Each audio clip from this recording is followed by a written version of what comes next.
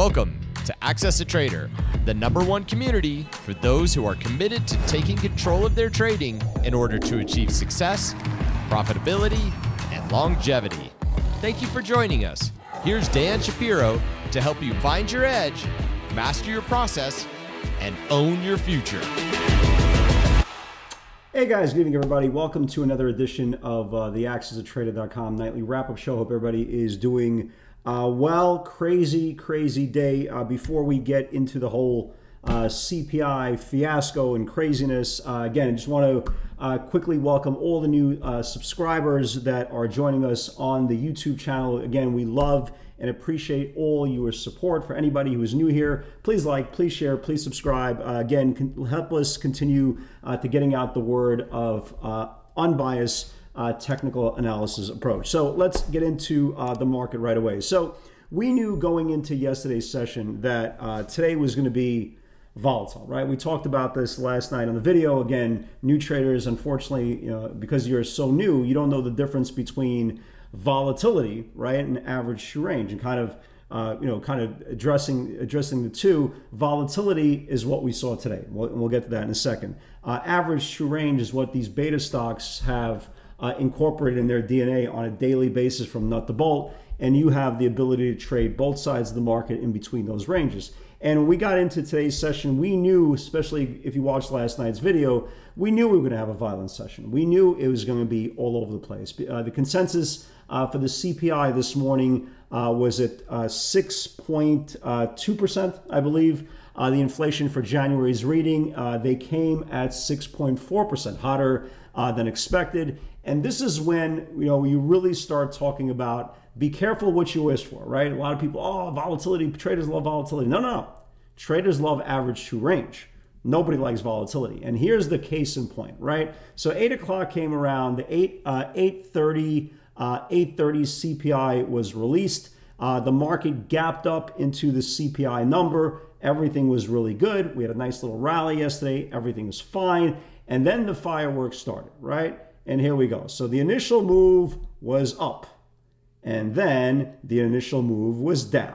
And then the initial move was up. And then the initial move was down. And then the initial move kept on going lower. They held the bottom of the channel. They held the bottom of the channel, put this hammer in. And next thing you know, we started ripping. Absolutely ripping. So here, you want volatility? You got volatility. Again, the question is, were you prepared for the volatility? And unfortunately, because a lot of new traders are just not mentally there, right? They're just not mentally ready to incorporate their thoughts and their preparation, what they think is preparation, the violence gets to them. And we talked about this last night. Again, you don't want to go into, especially if you're a brand new trader, you didn't want to go into today's session with, right, pounding on the chest. Let's, let me show everybody how smart and tough and brilliant I am. This was 45 minutes from nut to bolt, from the start of the CPI to about 10:15, 10:30 in the morning, that if you didn't really understand your levels, and we'll get to the pivots in a second, we were really prepared for today. But if you didn't understand your levels, you got absolutely run over. If you traded today based on the number that came out and then try to instill your will, what you thought was going to happen next, you got destroyed. Not once, not twice, not 3 times, but 4 times. And you can see up, down, just absolutely out of control. Look at this. Look at this day, guys. Look at this day.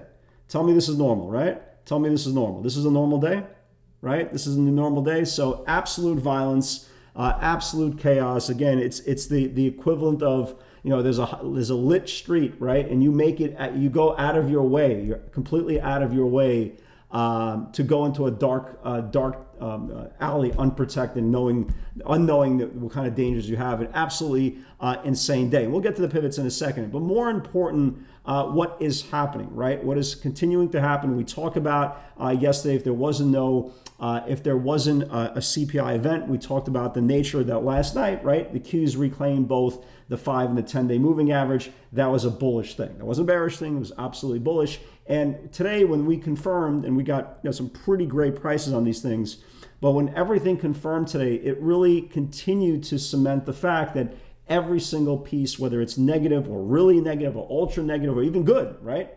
everything's translating to good prices. And even if when we have 2-3 days of light volume back testing. The bulls hold, they reclaim back levels several days, and then we start the next leg again. And you can see the stocks that continue to make us proud to be beta traders, right? Your NVIDIA, your Teslas of the world. Guess who the two strongest stocks again that led today? Did everything explode today? Absolutely not. I think most of the names had a good rest today. Apple was super strong yesterday. Microsoft was super strong yesterday. Meta was super strong yesterday. Netflix was super strong yesterday. They all took a rest. And the stocks that were really aggressive yesterday, they got sold for 2 days in a row, they woke up, right? They woke up, and we'll get to that in a second. Tesla woke up. NVIDIA woke up, and making some incredible moves through the course of the day. They never went down. They literally did not go down with the price action when they started getting violent to the downside. Tesla caught 215, 220, 230 weekly call buyers, and this thing is literally a nut step throw away from last week's highs. Again, we'll get to that in a second. NVIDIA, massive option flow right from the word go. They came for the 220s, the 225s, the 230s. We saw some 240s. We saw some 250s ahead of earnings. So the bull market, I mean, again, sorry, I mean, I hate to bust everybody's bubble who still thinks we're in a bear market. This is not the way a bear market acts. Bear markets do not shake off bad news. This has been the constant since 2003 started, since 2003 has negated bad news after bad news. The sellers just got tired at the bottom of the charts, and here we are. So now that now that CPI is out of the way, now that natural market structure continues, right? We still have some big earnings coming up. We still have NVIDIA coming up. You still have Square coming up. In the next week or so, you have Tesla making some incredible moves today. Again, big call buying coming in. I believe Elon Musk announced there is going to be, and I could be wrong unless I'm completely dreaming of this, I believe Elon announced there's going to be a March 1st, whether it's investors conference, something to that degree. Maybe there's a run up, right? Maybe they'll see a big run up on Tesla ahead of that March 1st event. But I'm going to keep an eye on. I'm going to double check to see what that is. Again, unless I was completely dreaming, I'm pretty sure I saw him tweet that, but I could be wrong. It's such a long day. So going into tomorrow's session, again, I think any strong names now that we reclaim back the 5 and the 10-day moving average on the Qs.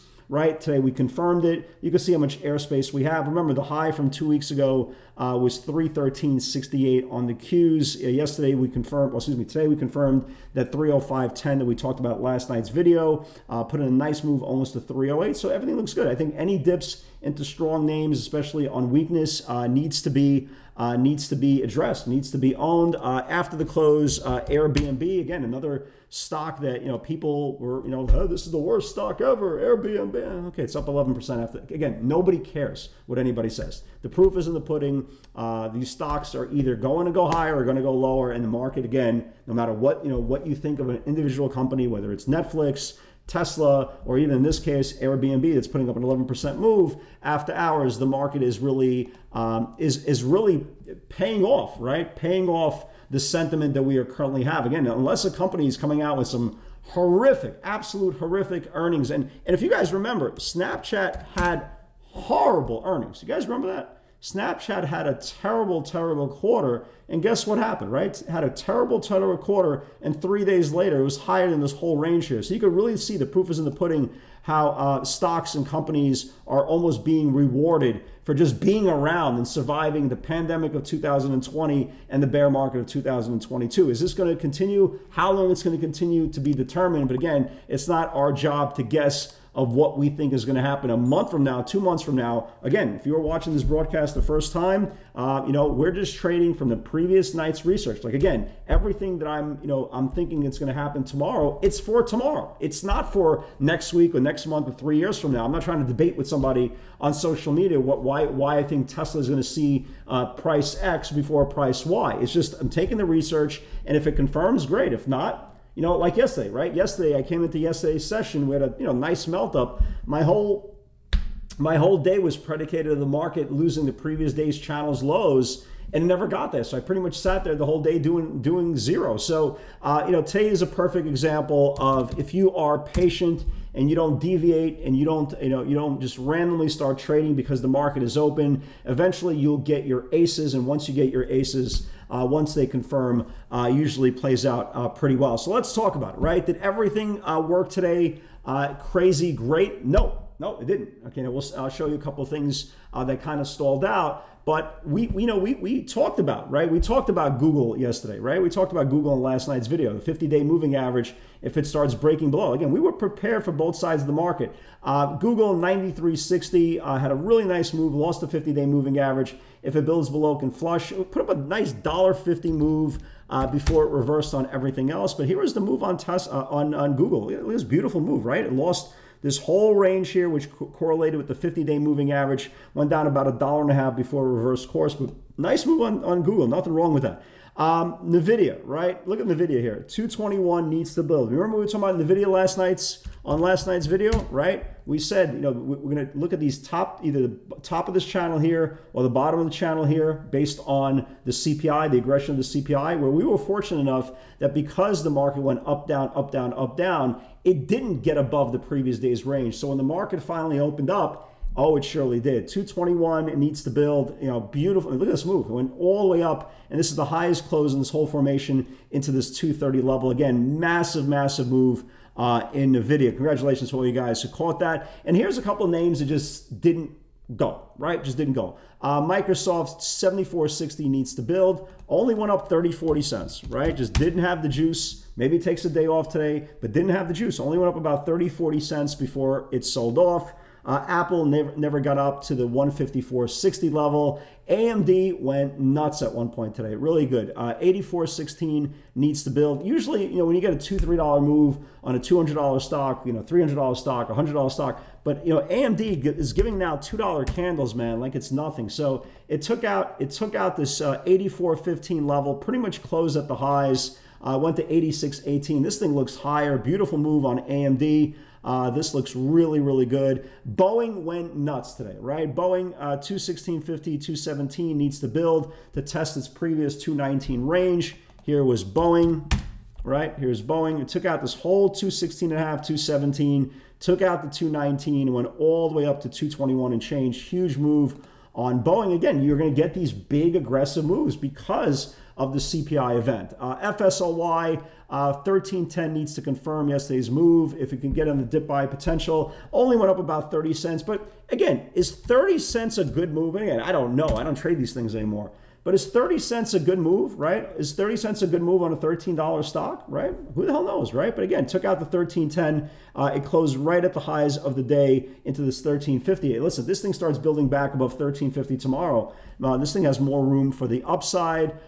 Tesla, here it is. Here is the play. Here is the play. Here is the play. Here is the play. Right? So I had two-sided on Tesla, right? The first one, 196.30 needs to build. Second entry, again, it's part of the PS60 theory. And again, I put a two-sided trade, 187.60 if it builds below can flush. So we were just waiting for the confirmation, right? We were just waiting for the confirmation on Tesla, and we wanted to see which one would confirm first. Let me just say, in case you haven't figured it out yet, 196.30 confirmed.